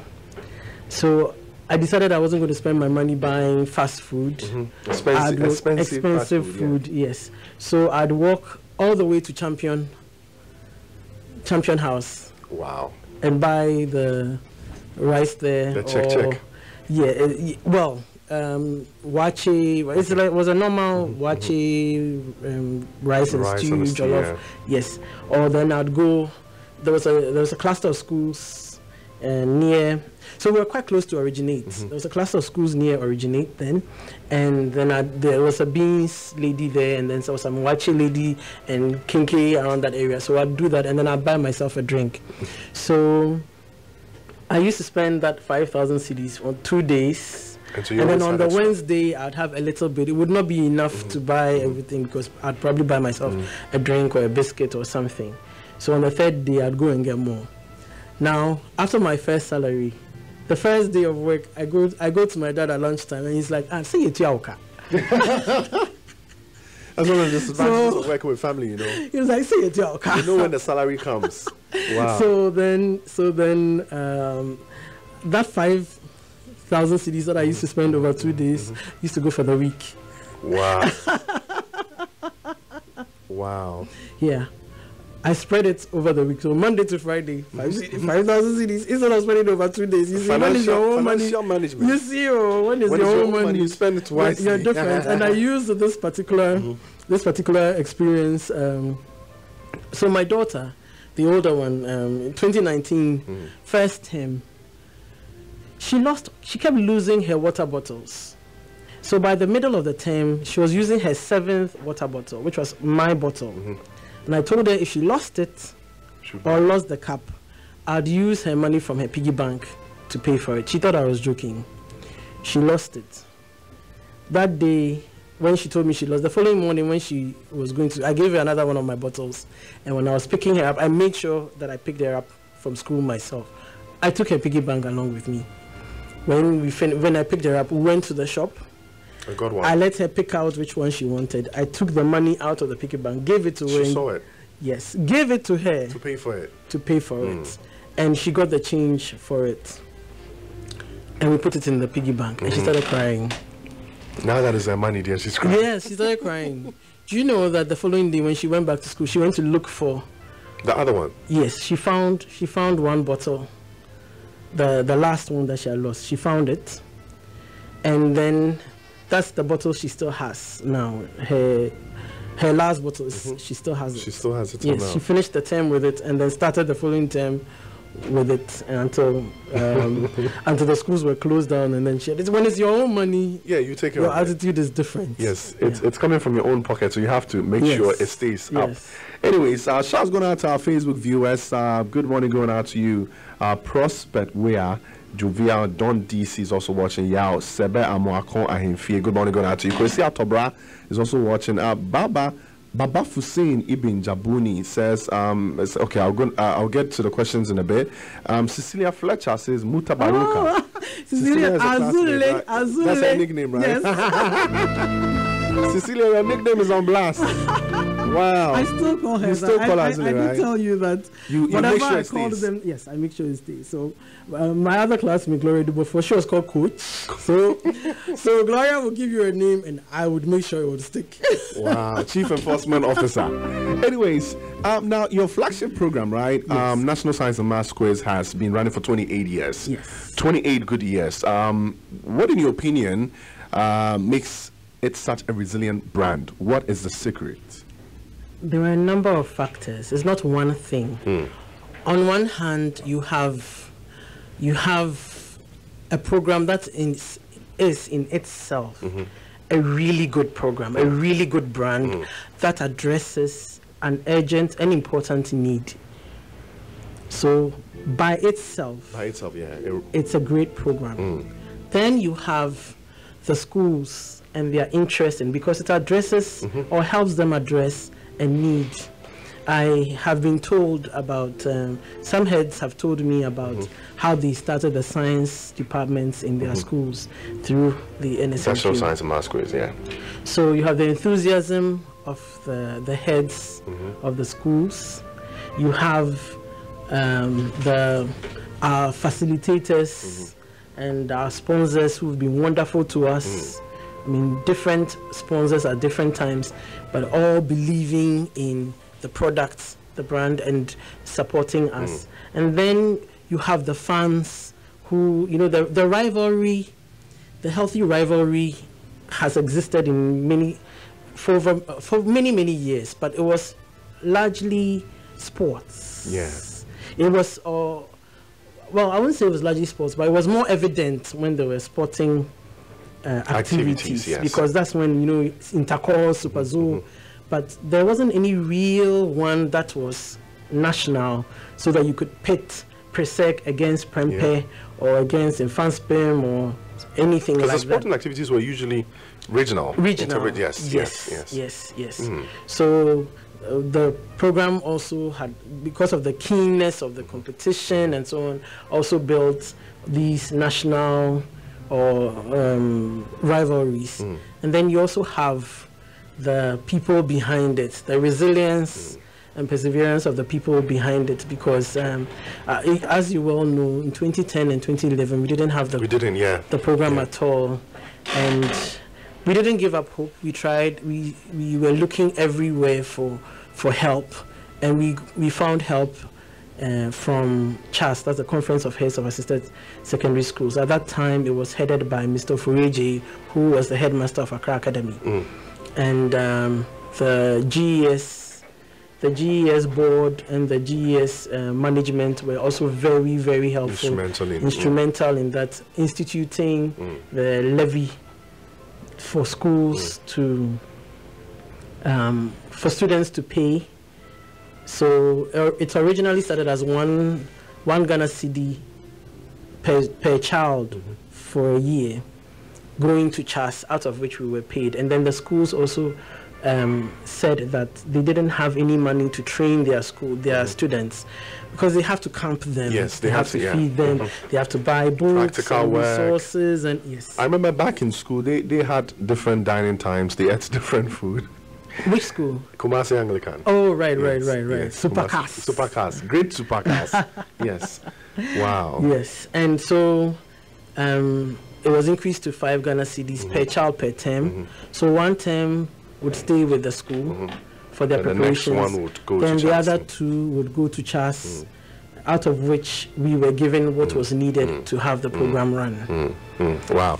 Since 2013, right, you have been credited with a lot of, innovations. I mean, bringing on board a lot of innovations and excitement to the National Science and Maths Quiz, which now includes the Science Festival itself, as you mentioned, for which you are executive producer. What will you attribute the success to? Where does the ideas come from? It's you, we know it's you, but where does the inspiration come from? How do you gather all these ideas and innovations? Inspiration comes from different places, from my team members especially, because going on social media was not original. It was not my idea. It wasn't my idea, but when it was presented to me, I gave it the support that it needed. And that's how it should be. You didn't infuse it's my philosophy. I always jokingly say that whatever my staff say about me, they can't say I don't listen. Because social media, yes, I'm young, but I don't understand it the way they do from their youthful perspective. Right. So if you don't listen, innovation is not from one place. And I always say this, that it's very normal to come to my office when we are having an NSMQ planning committee meeting or any other planning for our projects meeting, and I present an idea and it's shut down. A client service executive can shut down my idea. True. If you can present superior arguments for why it should not be done, why something else should be done. Perfect. I have no problem with it at all. I don't think that will make about no. I like that. That's very true. So because of that, I'm able to get ideas from all sorts of places, sometimes from collaborators, from family, from friends. Ideas come from all sorts of places, and so I don't say no unless it cannot really feasibly cannot be done, or there's a very, very strong reason why it cannot be done or should not be done. Otherwise, when an idea is presented, I try to encourage that healthy dialogue, so that people can say whatever they think and it works. If we try it and it works, it becomes part of how we work, how we do our stuff. So the bit about, for example, mentorship, it came from my interaction with a former contestant, 96 Augustus 96, Dr. Levi Ankara, and he was telling me, but before then I had noticed that sometimes the students were a little tensed up, a little stage fright would get in the way, so I used to speak with them before you get on. They'd get on. And when we were doing the regionals, I'd ask the team leaders to speak with them. So they and we had an incident. Was it 2012 or 2013? Somebody fainted. I heard about that. And so we wanted to talk to them so that they would understand that it's not the end of the world if you don't win. It's serious business. Honestly, I remember back in school, so the Brella squad would prepare, and the entire school would give their support, and it was such a disappointment if your school was kicked out. Yes. And so it was serious business. I could feel the pressure on the students. Yes. I feel these days things are a bit loosened up, thanks to social media and of course the efforts that you guys put in. Yes, we actually have a team of psychologists who work on the students throughout the competition to help them deal with the pressure. During our time, people used to cry. I remember people would cry. Yes. Some would even vow not to leave the auditorium for their schools because they feared the kind of bashment they would receive. We've been trying to deal with that by having the psychologists come on board. But I used to do that myself personally. And so Dr. Levi Ankra told me about his experiences and being tongue-tied on stage, and I felt that his experience on the program was going to be helpful to those, a lot more helpful to the contestants than whatever I would say, because he had been on it and could share more practical knowledge about it than I could. So I invited him to come and speak with the students and speak with them in a about his experiences and encourage them really to do well. And that's how the mentorship program began. So now it's not just to speak with them, to encourage them. We bring on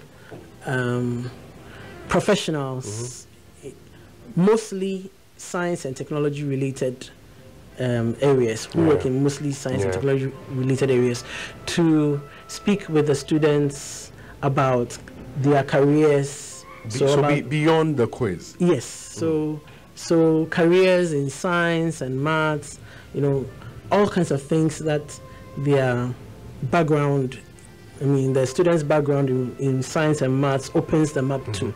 And sometimes they are not exactly science people, but have very useful ideas to share with the students. So we've had all sorts of people there. We've had chemical engineers, the usual, because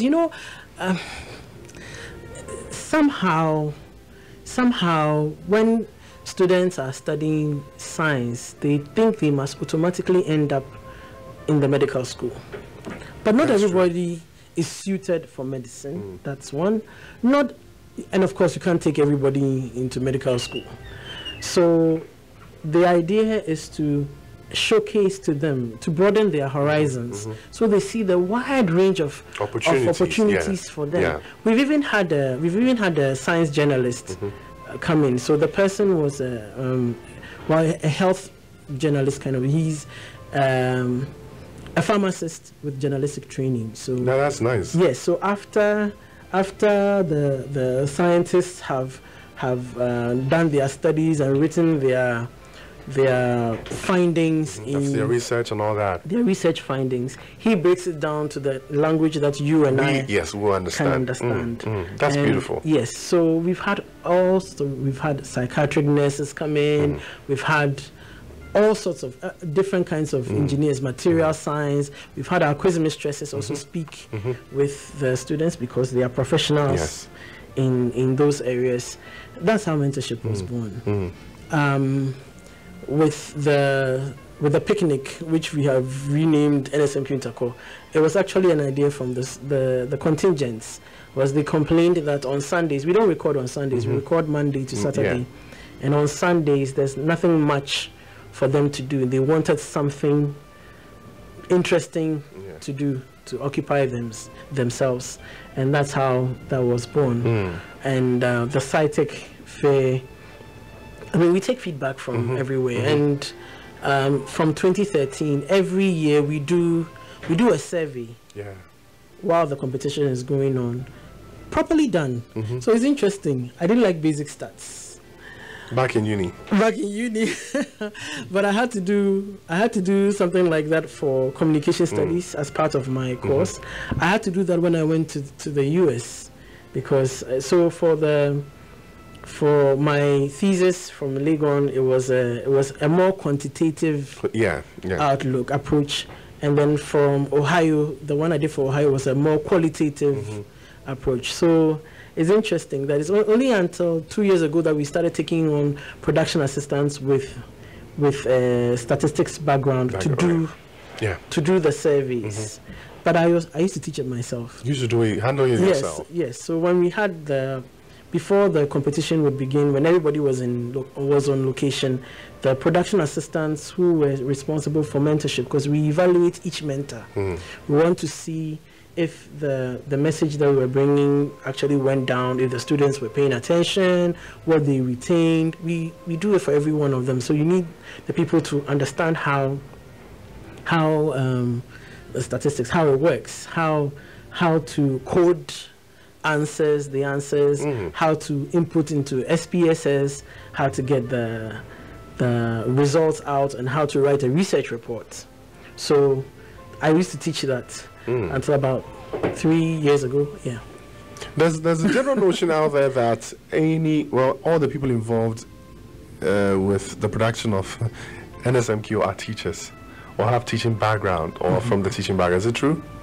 No. Not all of them. I mean, you just mentioned that it was until recently that you even started getting on production assistants with stats background. Yes. Yes, it was general. I mean, we had production assistants. You only had to apply right to say you wanted to be a production assistant. And so we started from a small group of people that we knew, and they telling their friends about it. So you send in your CV and an application letter, and then so that we know what the backgrounds of everybody is, so we know where to place you. Your strengths. Because if we are looking, yes, exactly. If we are looking for PEAs to do the SciTech fair, you want someone who's part of the SciTech. One of the attractions of the SciTech fair is that there's a stand where anybody at all, so an 8-year-old, a 5-year-old can go in there and conduct a simple experiment under supervision. And we need PAs to handle that. So you want somebody who is a student, maybe a level 300 or 400, or even a TA in any one of the science departments to handle that. So we ask them to send in their CV so we know where to place them. Yeah. Wow, that's beautiful. Now, moving on, but still staying on social media, with the impact NSMQ has had these days, based on, the inclination of the social media aspect of it. In your opinion, do you think the business community, of NSMQ, the business community is fully utilizing digital media these days? Well, digital media is still evolving. It's still evolving. Even for us, we are not using everything that we could use. So there's still a lot of room for improvement, but it's we're getting better. Yes, we are doing well in terms of using the digital space. It's getting better. More and more, we are beginning to understand.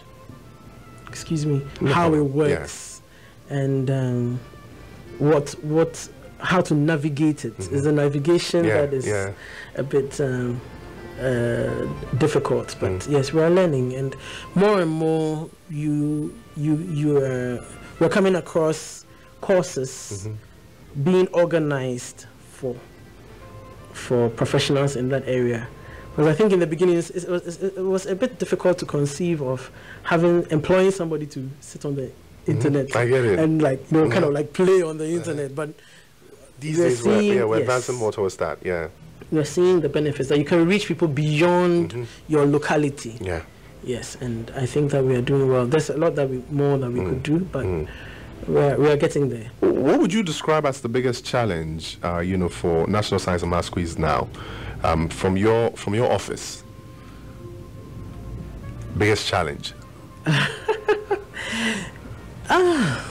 It always has and always will be the question of funding. Because if you have sponsorships, how long will those sponsorships run for? And it's like every time you are fighting an existential battle, right? Because it's a major project. Most people don't know how big it really is when it's on location. When we are on location for a month, and that's just the national competition. Like I said, we record Monday to Saturday. We record 3 contests a day, Monday to Saturday. So, and you're with them throughout?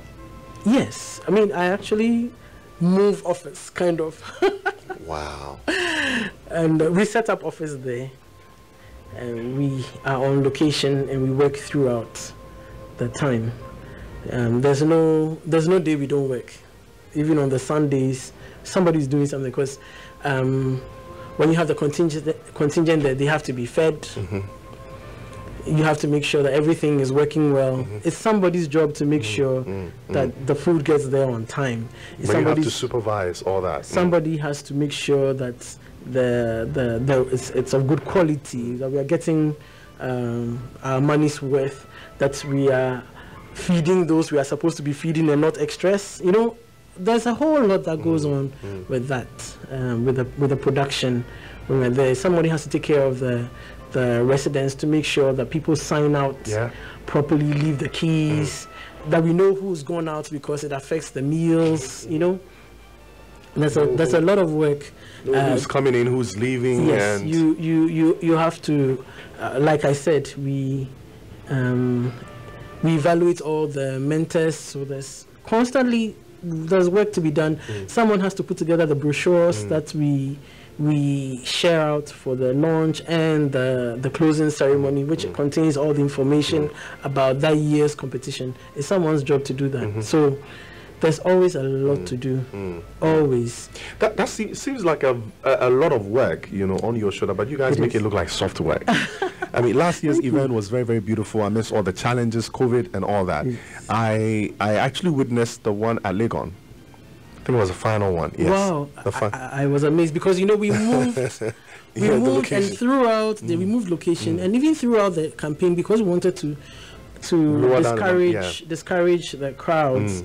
We didn't even advertise our venues. And people were there.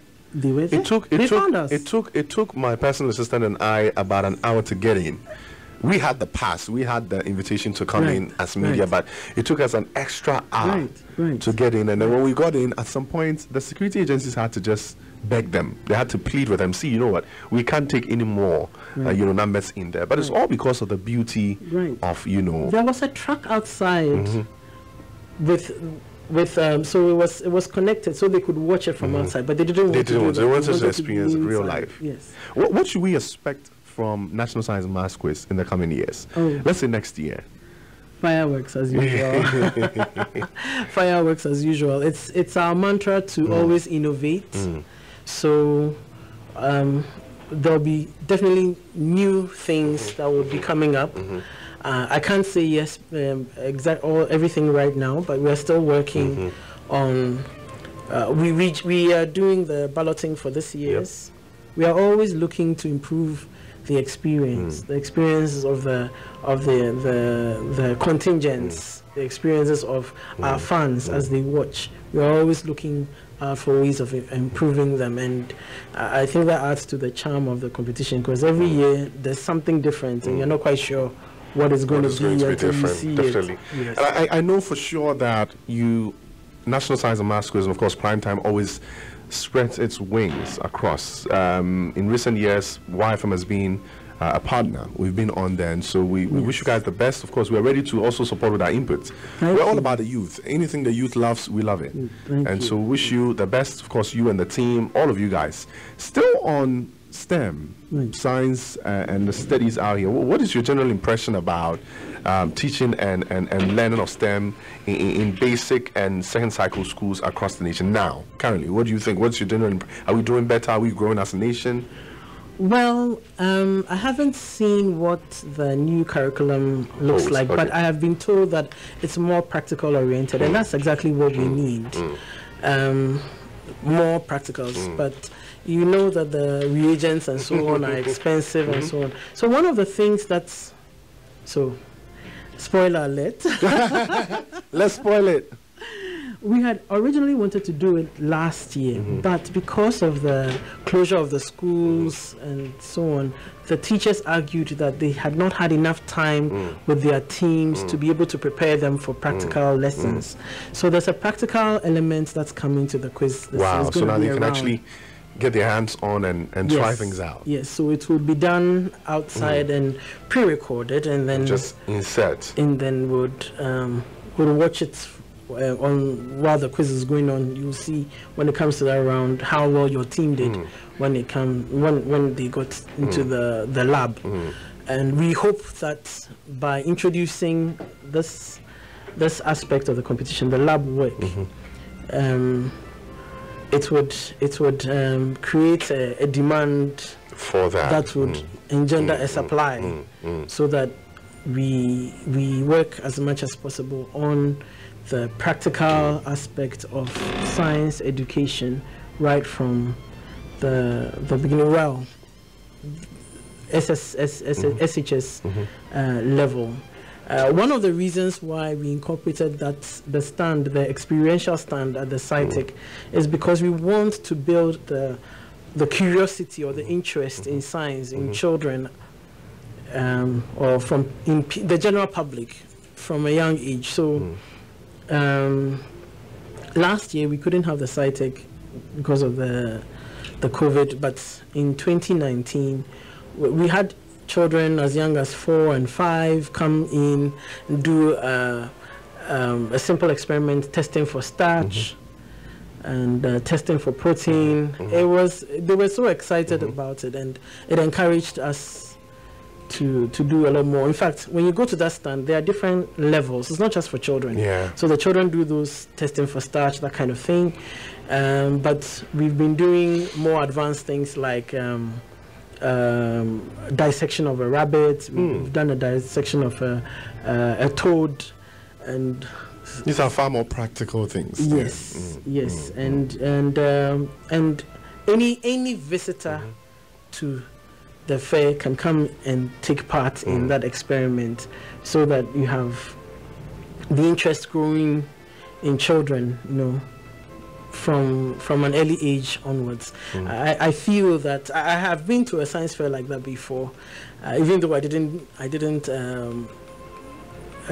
play any role in that. It made me think about science. It was only the maths. It opened your eyes to a lot of things. It was only the maths that didn't work for me. But when it came to core science, my favorite was actually chemistry. I think that if I had, I loved organic chemistry. For some reason, I hated it. When you had to open the sequence and do the calculations, balancing equations. The balancing. I loved that. And so I apologized to GS. But I was always stretching my neck over that whenever it comes to it, and I always got it wrong, because then my sight was bad, and so stealing, in the examination, my teacher would always say, you can't even steal. When you try, it won't work. But I'll still try and stretch my neck to get it. Thing was, see, some of us didn't really understand it. I think also one of the challenges of education everywhere, it's not just here in Ghana. I experienced that even in Ohio. I had a lecturer who was really good. He had won awards for his studies, his research work, and he taught us quantitative methods. He couldn't get us to understand what he was talking about. So I think that sometimes there's the problem. There are two of them. Sometimes the teacher himself or herself may not fully understand. Yes, it's enough to be able to impart the knowledge. But sometimes it's a challenge for them. So then they can't give you what they don't have. That's true. It goes back to that. They can't give you what they don't have. They don't really understand it. So they can't let you understand it. They can't break it down in a language that would help you to understand it. And I think it's a major problem. It's a major problem. One final thing I want us to talk about on STEM has to do with girl-child education, girls in STEM. Right. What are some of the efforts you think the country should put in to ensure that we get a lot more of our ladies to join in the extended, wings of STEM, studying in the second cycle, going further, getting involved in national science and maths quiz, beyond that, getting into engineering and the rest? What do you think should be done? Well, I think a lot is being done. Being done already. I mean, it wasn't like that in the past, but I think a lot is being done where you have a lot of people, both on the public and private side, involved in girl child education, science education, and I think that the first step, which is what we've been trying to do all these years by having a quiz mistress who's a scientist, is making sure that they have role models. They can see themselves doing something like that. They can see someone who looks like them. A representation is very, very important. Yes.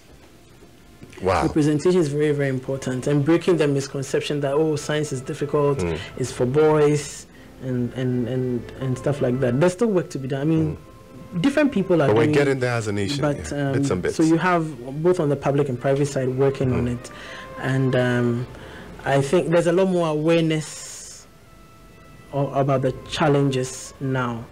And I think that there's a whole lot more that could be done, and we are doing our bit.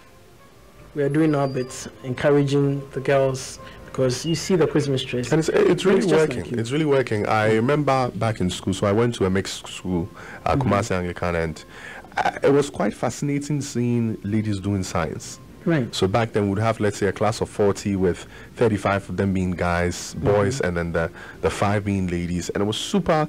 I mean, when the science students are called and you see the ladies in there. But then recently I went back and it's almost as if it's just a perfect proportion. Half of them are ladies, half of them are guys, and it's normal. We're normalizing it. It's normal. We're moving forward. I think, we're bit by bit. Bit by bit, we're getting there. We're getting there. Final things I want to find out from you. What comes to mind when you think about women and leadership? I think women make the best leaders. You sure, right? Oh, yes, 100%. No, and here's why. We are more detail-oriented, and they say the devil is in the details. We are more detail-oriented. I think we're more able to do different tasks, multitasking. Yeah. But and we also bring a softer touch. I think we also bring a softer touch, a more human touch to whatever we do. So we are particular, but we bring a softer touch to it. But I think we are generally better organized. Generally better organized than the men are. Not that I'm bashing them. I know, I do get it.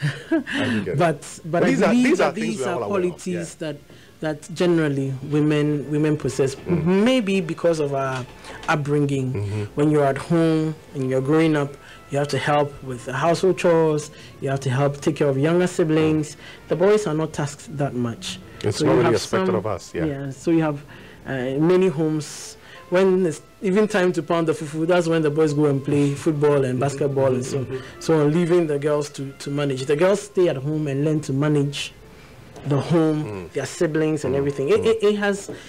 Research has shown that when children do house chores, it builds leadership qualities in them. Because the child has to do the chore every day for I don't know how many years of his or her life. So the child learns to get the job done. As the child grows and the child is doing other house chores, you have to find a way to balance. You must do all your work, your house chores. You must do your school work. You must still find time to play and do other things that interest you. So the upbringing has a lot to do with this, and I think that generally the women are miles ahead in terms of organization. When there's something to be done, they say, well, man, also we get the cooking done, we get the food, blah blah, and everybody just comes and eats. After that, there's clearing up, there's cleaning. These are everyday things that we do, and when given the opportunity, we are able to move it into the corporate environment. When given the opportunity. So the opportunities must first and foremost be given. We must open up. We must empower our women.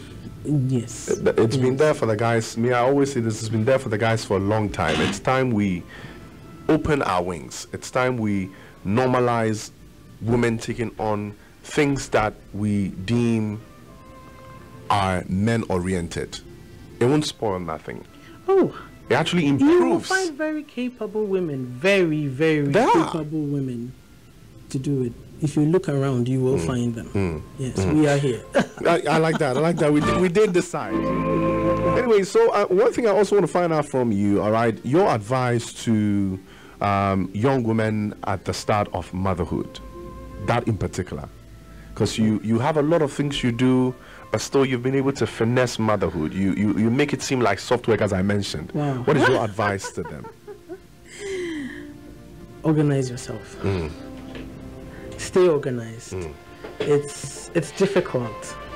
It's really difficult, and but it's not. It's very doable too. I think that more and more there are people doing mentoring of young women, career women, and you need a support system because you can't take the children to work. But you need to get to work. And you need to take care of them somehow. And sometimes you have domestic issues, maybe no help at home. And it's really, really difficult. It gets difficult sometimes, really difficult. So you need a support network. And you need to organize yourself so that you can give attention to the work and you can give attention to your family. All right. I would want to talk especially about women entrepreneurs. It's tough. It's tough. Let me share an experience with you. So in 2016, I had a baby right in the middle of NSMQ. She's 11th June, and you know June is NSMQ. June is like a busy month for you. Yes, and she was born on 11th June. So I spent the months leading to that, really preparing and making sure that I could take the time off without worrying too much about what was going to happen. I'm very hands-on. So I tried to prepare as much as possible, but something came up. About 10 days after I had her by cesarean section. Wow. About 10 days after I had a client called. Something had changed. They needed their reports, and when it's NSMQ time, it's all hands on deck at the office. Even if you are not part of the client service team, even if you are even if you are HR, you have to get involved. That you must do. Because it's a big project, and we need all the help we can get. And so my team had done the job the week before we began NSMQ, but there hadn't been any time to write the reports. We had expected to have a lot more time because of the contract duration, but their international bosses were coming into town and needed they needed to apprise them of what they had done and so on. And my team was busy. I couldn't add onto their stress. No. So what did I do? I got behind my laptop. I asked them for the details, the things. So I asked them for a short 10 days after your cesarean section. Yes. Wow. So with the second one, I didn't even go on maternity leave. I can't even say I went on maternity leave, because from then, the 10th day, I'd go to the office 2 or 3 days in the week.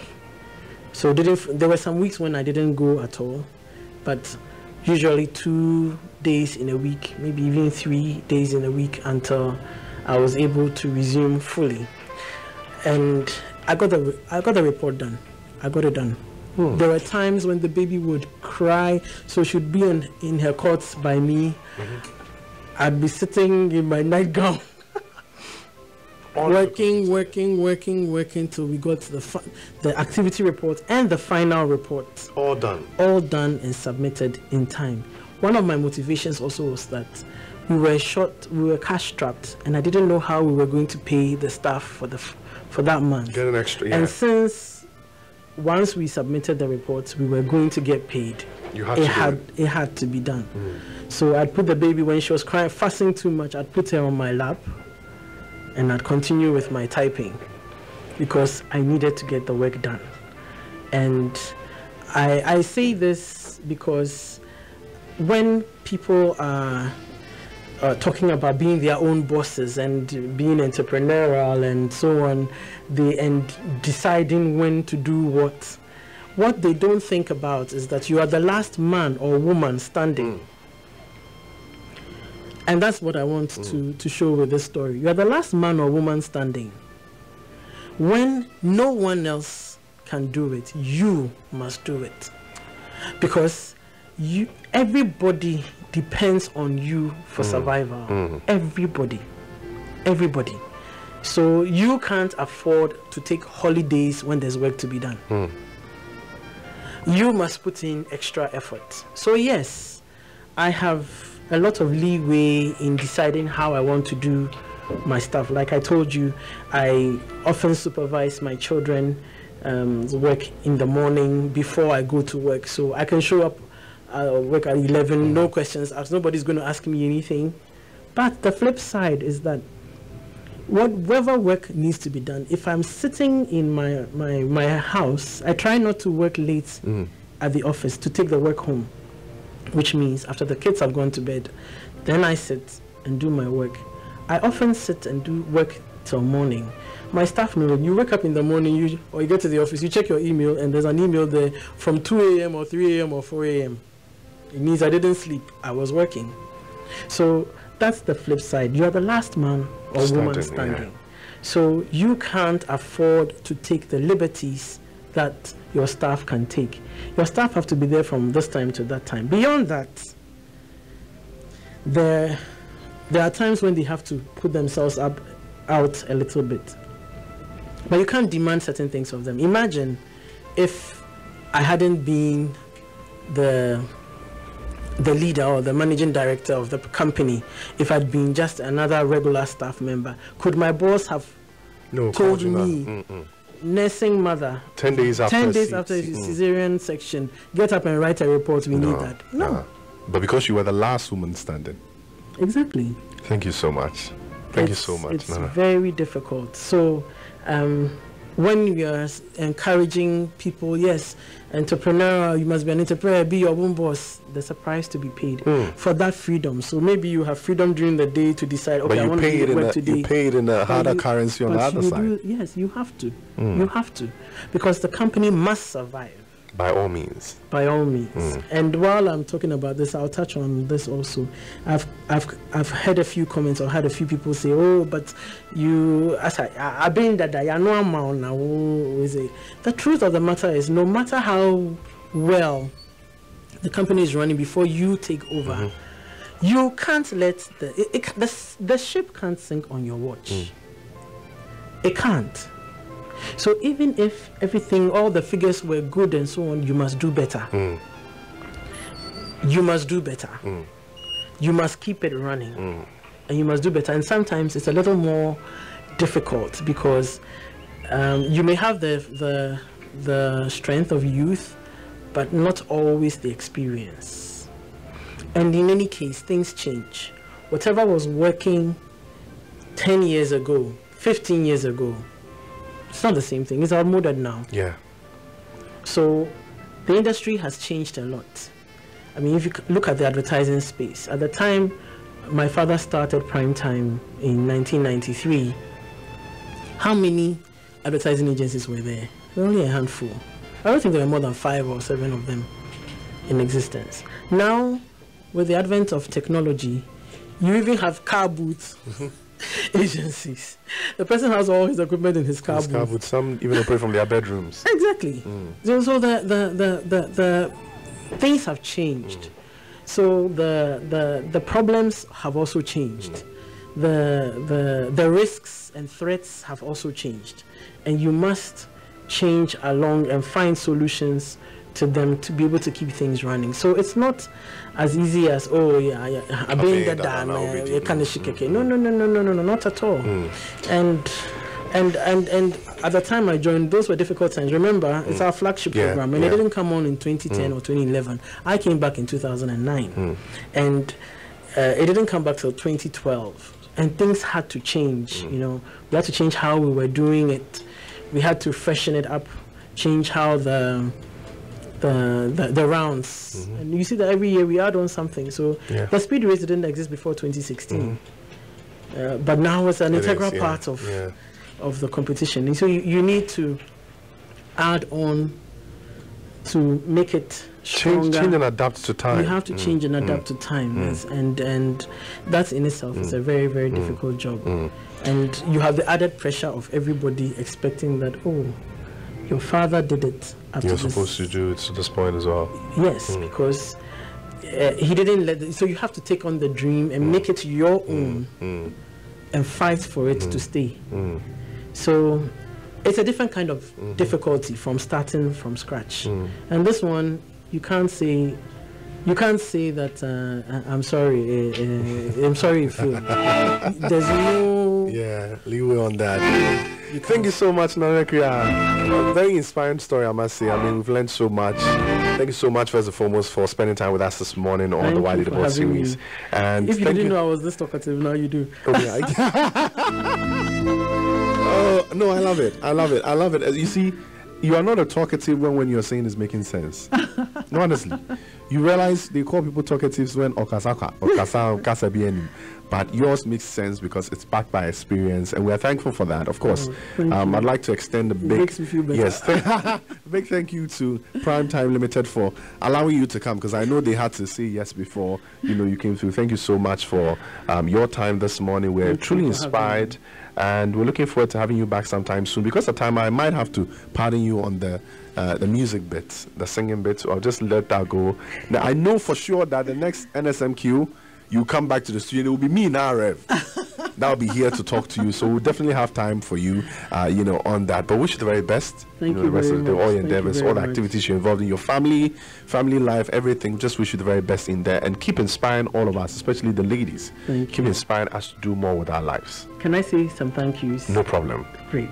So I'd first like to say a very, very big thank you to my parents for this opportunity, for even knowing how to direct me, because remember I told you that this is not what I wanted to do, and they had to direct me and take my disappointment and point me in the right direction. I'm really grateful for to them for the support that they give me, both personal and business wise, to my family, the wider extended family, for the ideas and the support, financial and so on, that they give me. I want to say a really, really big thank you to the GES for all the years that they have supported us, starting from my father's time to mine, and even being the main sponsor for the program for these number of years. I want to say a big thank you to Chas for bringing it back and supporting us through, because without them we couldn't have gone back. And the heads of the schools, the teachers, the students, the contestants who keep this competition going year after year. I'd like to say a really big thank you to my team of consultants and the quiz mistresses for keeping the quality of the competition going, and for all the efforts that they put into it. I'd like to say a really, really big thank you to all our other sponsors, to Absa Bank and to Goyle and GCB, Prudential Life Insurance, to all the other, Dano Milk. I mean, last year's they were on board. They were on board. They did. Newmont supported us, to the individual sponsors who gave us awards for the contestants. I want to say a really big thank you to Multimedia. They've made a world of difference to the program. Thank you to YFM. Thank you to City FM. I haven't forgotten you at all. Yes, they were there for us when things were tough. I'm really, really grateful to them. Thank you to Primetime staff for the engagement, for putting, because the work requires that you stretch yourself over and over and over again. Thank you very much for the sacrifices that you make to make sure that we continue to thrive. I'd like to say a huge thank you to my husband, Dr. Evans Ankomah-Asare, for his support.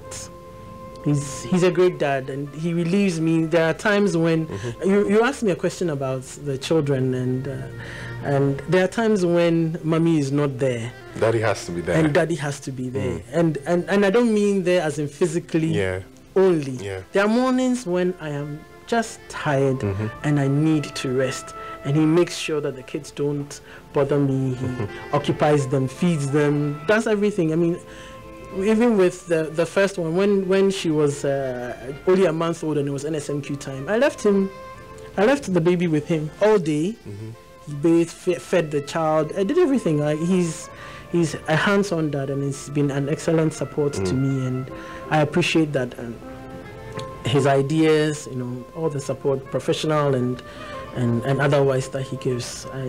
My sisters, wonderful support to me, and every other helper who has come my way. I want to say a really big thank you to you all for your support and your help, and it's made my story worth listening to. Thank you so much, Nana Akua. So that was Managing Director of Primetime Limited, Mrs. Nana Akua Ankomah-Asare. She joined us, aka Buta Baruka. She joined us on Why Did the Boss series today. I was very with that one. I know, right? So guys, we just had to take an extra, time on this. Apologies to the Shout on Why crew. Had to steal your time a bit, but it was very, very important, very, very beneficial.